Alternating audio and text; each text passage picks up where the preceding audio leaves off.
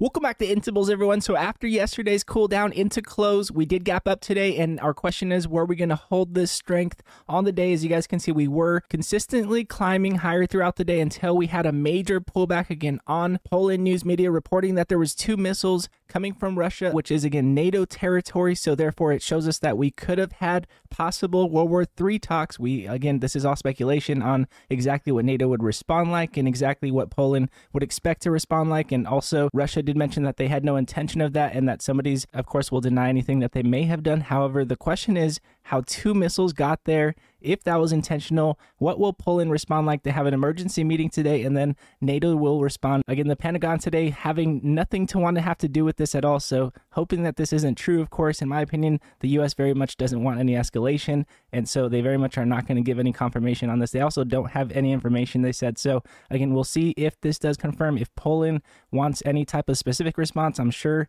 again, there's no confirmation on this, but again, I'm sure that our president is at least talking to Poland at this point and trying to figure out exactly what our response should be. As you guys can see, in after hours, we are just having a slight pullback in fear that we could possibly have a major pullback. However, if this is not confirmed as a threat and NATO doesn't have any major response, for example, any major escalation on possible sanctions or gas cutoffs that Russia may do towards Europe, or even any possible World War III talks, again, there's going to be a lot of people talking about this. However, again, if this is not confirmed, what will happen is we will be in possible squeeze territory again to reach the possible upper end of our channel here that we have been talking about. I'm going to go over exactly what we're looking for here. Now, before I jump into this, but you guys can do me a huge favor, smash that like button if you find this video useful at all. Hit subscribe if you want to see my daily plan on exactly how I plan on playing into the market every single day. We go over candle structure, overall strength levels, and any key indicators that we need to be focused on. And again, if you are a day trader or you are looking for very volatile breakouts that we mention every single day in the Instables, and again, we mention any breakout that is worth looking at throughout the day, go to instables.com in the description below,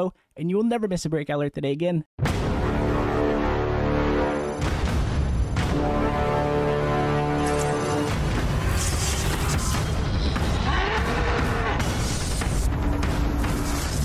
So jumping into the S&P 500 with you guys, again, jumping into the monthly chart just before we jump into the daily chart. As you guys can see, overall, we have been getting a lot of pressure to the upside. We do have a large wick to the downside, respecting our 50 monthly moving average here, looking to see if we continue to respect it to possibly jump above our channel here, again, on the daily chart and also on the monthly chart, looking to see if we continue on above this channel. Again, we have a second white shaded line that is coming in this month at this point in time. Again, if there's any major escalation, for example, again, like if Russia really did mean to attack Poland and we do have an escalation, of course, this white shaded sell pressure point here will turn into a possible increase in sell pressure and continue on lower like we had here. However, if we do not get an escalation, then we will continue on with that decrease in sell pressure. Again, rejecting our 50 monthly moving average here, looking to see if we continue on with that strength. Now, again, keeping in mind, as we have been gapping up here on our daily chart, again, with our candle structure, overall, we are on a gap up again from our pullback that we had from yesterday. And now looking to see if we do continue on and hold above 400 going into tomorrow. That's what we're looking for, to see if we can continue on higher. But again, we have closed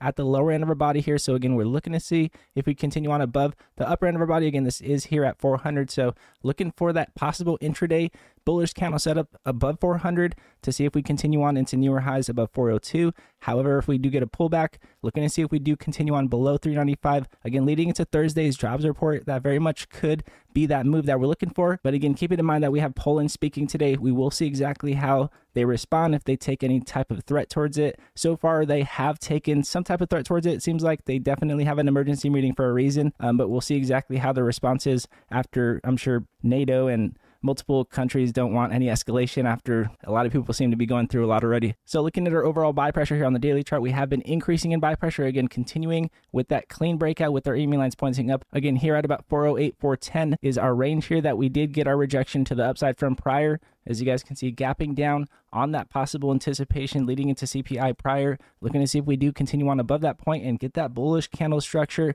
above our channel here. If we're going to continue on higher, we still could have a possible false break if we do break above our channel here. And again, looking for that bullish candle setup is going to be very key. Now, as far as room to run to the upside, again, looking at our RSI, as you guys can see, we are pointing up, looking to see if we continue on into higher highs from, again, 2 days ago, looking to see if we continue on above that strength to see if we do have that room to run the upside for jumping into overbought territory, which again has a lot to do with exactly why I would expect us to hit the upper end of our channel if, again, we did not get any major news from this Russia and Poland news. And so again, keeping this news in mind, again, we mentioned any news that is worth looking at throughout the day. We'll keep us updated, of course, in the Instant Bulls Room on any major updates.